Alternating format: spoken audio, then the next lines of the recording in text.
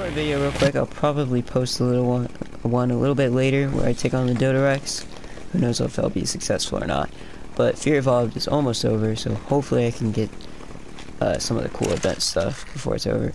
So the smithy is cool and all because you can craft lots of good stuff in it, and what's even cooler is that you can craft super high level blueprints like this. But some of these blueprints require so many resources that it won't fit in that 75 item cap. So if you're stuck trying to figure out what to do, I'd recommend using an Argentavis because they have a reduced metal weight, and you can just put all the stuff you need in there. Like this is like 76 or something slots with the saddle, so I wouldn't be able to craft it in a smithy normally, but since I have this Argentavis with good weight, you want to make sure it has good weight, otherwise you're not going to be able to do this. Then you can craft it just like that. So just make sure you have an Argentavis or some other smithy dino, but I recommend an Argentavis. And just put all your junk in there, and then boom, you can craft yourself up a smithy set just like that. Thanks for watching, and don't forget to check out my Dodorex video in a little bit.